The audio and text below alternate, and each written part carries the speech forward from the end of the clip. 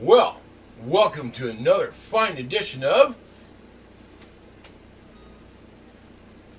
I Cook on Popcorn. And we gotta make sure this has water in it. Okay, that's water. I wasn't sure. Okay.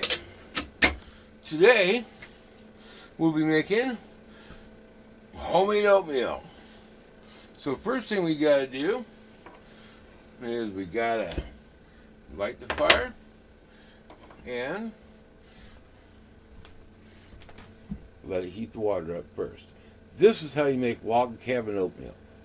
And what I use here is about 3/4 of a cup of oatmeal. Mostly it's instant oatmeal or minute oatmeal, and with some old-fashioned rolled oats on top. It's about 3/4 of a cup. And the preparation. Okay, next we're going to prepare our oatmeal. So you pour it in like that. There you go. And we're going to need some powdered milk. So we got your ye old powdered milk. Yeah, we're going to get some powdered milk about like that because we want it milky. We also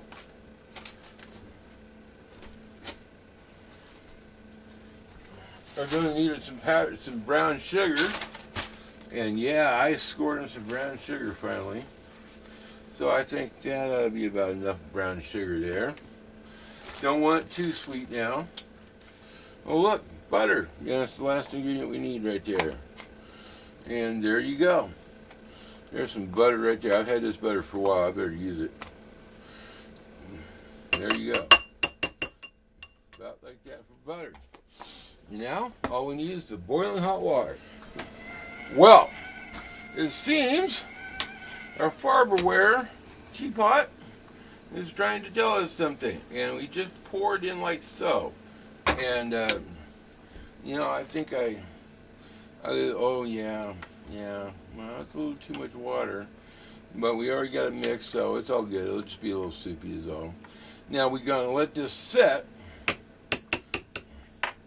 for like 5 minutes, and then we'll see how it works out. Well, here we go. I assume you have a lighting problem. I lost my big overhead light. The ballast went out finally after 26 years of use. Well, they don't make them like you used to. So, here you go. Here's your oatmeal. Yeah, so you got your oatmeal, you got your butter, you got your sugar, and you got your milk. It's all good. Woo! Yeah, that bowl's hot. Well, until next time,